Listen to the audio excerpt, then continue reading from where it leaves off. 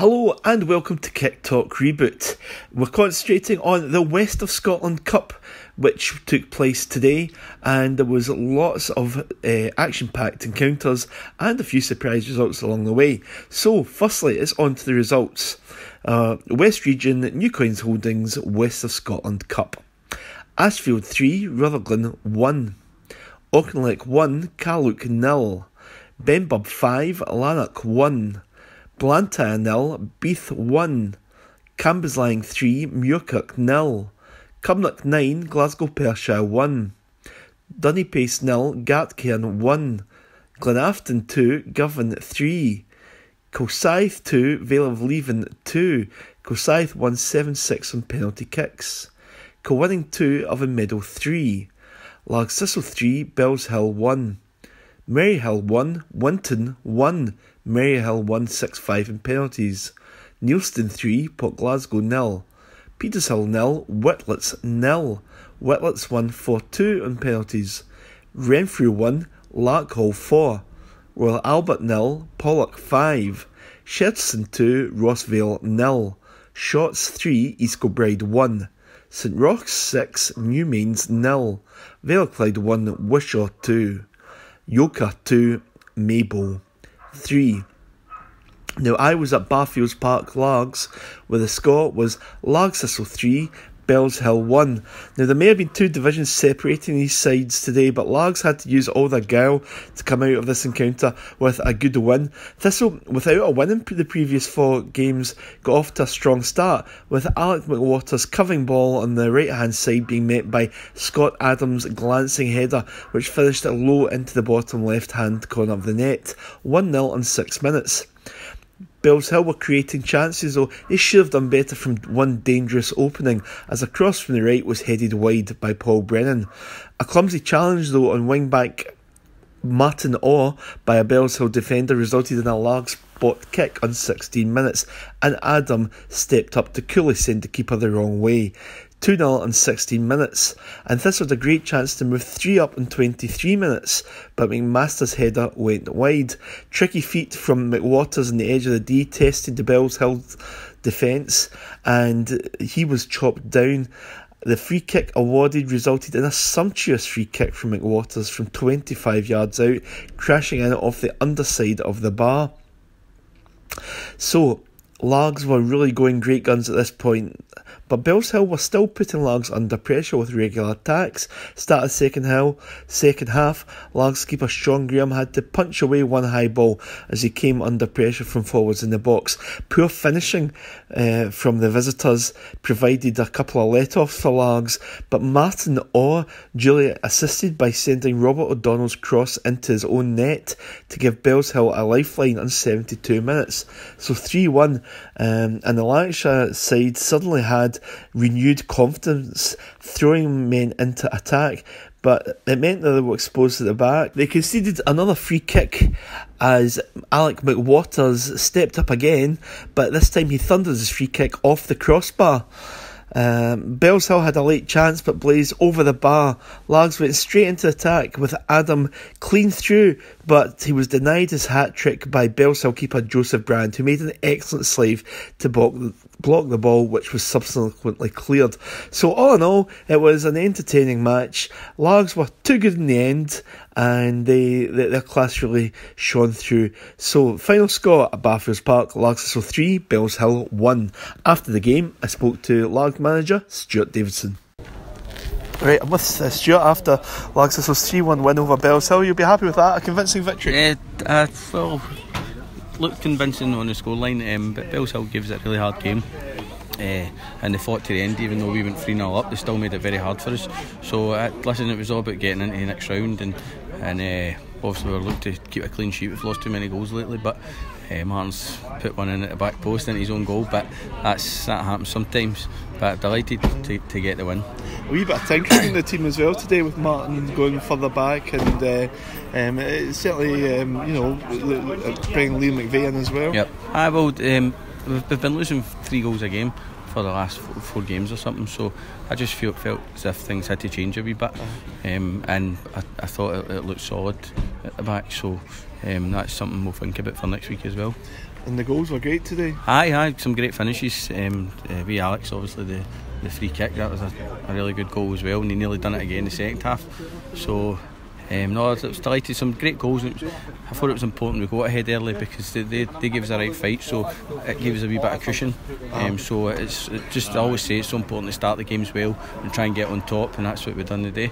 Yeah, absolutely. And Alec McWaters, he even hit the bar as well in the second half. There could be more goals. Scott Adam, great save at the end as well. Listen, I was disappointed obviously not to get any more goals in the second half, but that's all down to Bellshill because they worked really hard and they restricted us. But I'm being greedy in saying that I wanted more goals. That's that show. Maryhill next week in the league, bottom of the table, away from home though, and they've picked up a bit since the last time we played them. Listen, it's going to be a tough game, especially after we took a few goals off them the last time they were down here, and I know they'll be up for a battle and want to do something about that. It was a wee bit kind of a battle last time we played them as well. It's a couple of incidents and we need to make sure we're ready and up for that. Brilliant, Arnie. Okay, well done today. Cheers, thanks very much. And now it's over to Stuart McConnell, who was at the big match between Kilwinning Rangers and Oven Meadow. Welcome to Abbey Park, where the final score in this West of Scotland Cup first round tie was Kilwinning Rangers 2, Oven Meadow 3. Oven Meadow are back, could be the headline from this scintillating West tie, with the lower league team that have putting up a brilliant tactical fight against their Premier League opponents and close rivals. It was a corker of a belter of a match, probably the best I've seen all season. Both teams going at it, with Meadow having that possibly hungrier edge to them about their play under new manager Brian McGinty.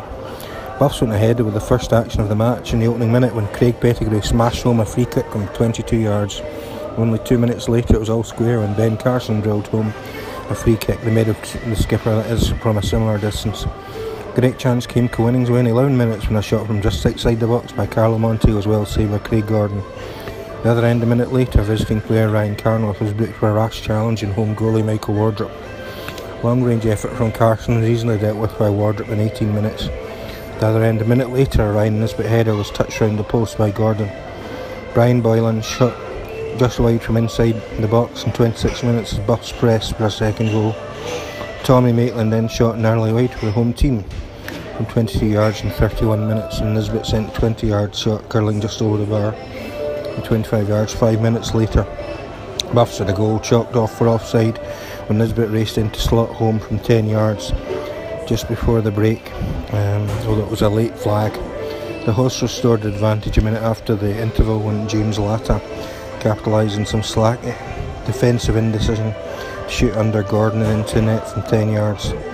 Then Buffs came close in 50 minutes and Finlay Fry went in a darting run before shooting just over the bar from 25 yards.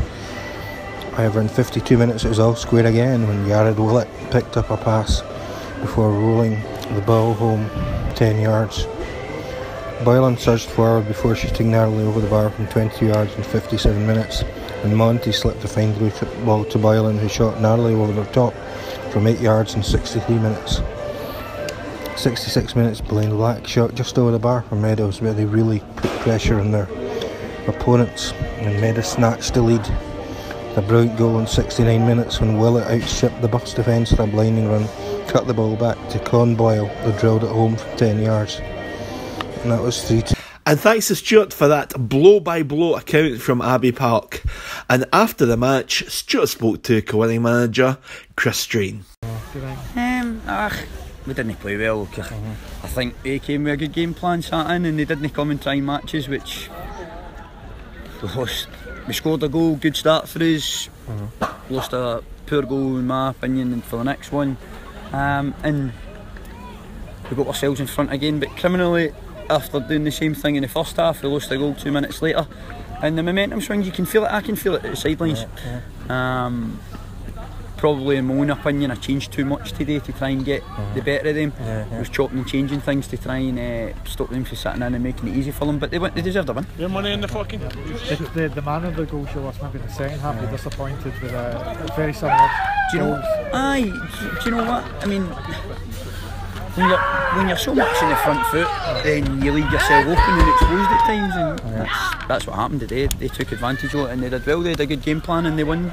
Simple as that. I don't have any qualms about it. We should play better, but again, it's just a bad day at the office for us.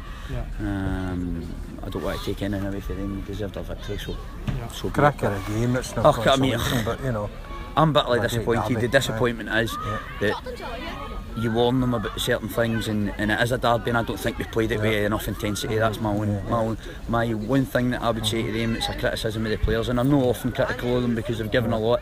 Is they lacked intensity at times today. And Stuart then spoke to Oven Meadow manager Brian McGinty. You've got to give Chris and his team respect. They've got a lot of quality players. They're in the top league. I mean, they're a league above us. They've got some excellent players. I've played with some of them, but I know most of them. And they're real quality, so you can't come here. You come here and you go and play against them, you'll get beat because they've got really good players and they would rip us apart. So it was important that we went with a shape to stay in the game as long as we did, which didn't really work because we lost a goal after 2 minutes. But no, it was important we stayed in the game as long as we could, and obviously getting the goal back so early to go one each and then getting in the game. But I always knew if we were in it with 20 minutes to go, we'd have a chance. We were quality, and I knew we could tuck them, but we had to go and be hard to beat. It just seemed to have that fire in the second half, that kind of hunger that you know that well, I've they told didn't the boys have. You can't. One of the things that we said when we first come in was you can't accept getting beat here.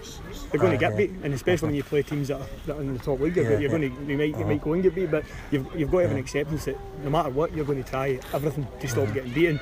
Listen, we can set up whatever shape we want, but the players have got to go and carry out what we ask them to do, and if they don't do that, then we look stupid at the side of the park and they look stupid, but they carried out the shape today. They went and did the performance. We can only set them up in a certain way, but they've been brilliant since we come in, but we've just said to them in there, it can't be. The league's the most important thing for us, and it always will be, but this is a result that hopefully it gives the club and the fans a wee thing to shout about. The players deserve to go and have a good night out in the back here. So happy celebrating to Oven Meadow after that result. That's the end for Kick Talk this week. Thanks for joining us. Goodbye.